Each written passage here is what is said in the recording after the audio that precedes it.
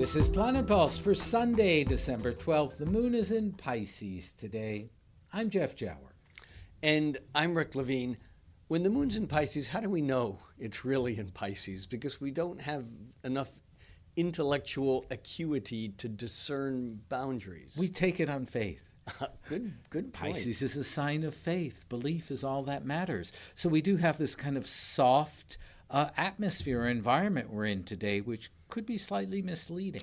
Yeah, and I hear the words that you just spoke. I feel the moon in Pisces, and yet I'm not sure I'm getting the softness anyhow because we're on the way to quite an intense day. I mean, this is an intense time, and I think you're right. The moon in Pisces can enable us to use our dreams or our imagination to lift ourselves above or outside of the intensity of the volcanic energy that is building.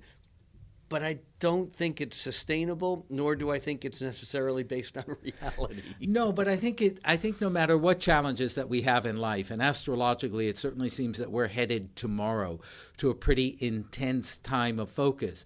But even on a day where there is stress, what the moon in Pisces, I think, is a reminder of is to step out of it, to look out the window, to think about a cloud, to allow the softness of escapism not as a solution or a permanent response, but as a buffer against the overdrive of intensity that's coming up in the background.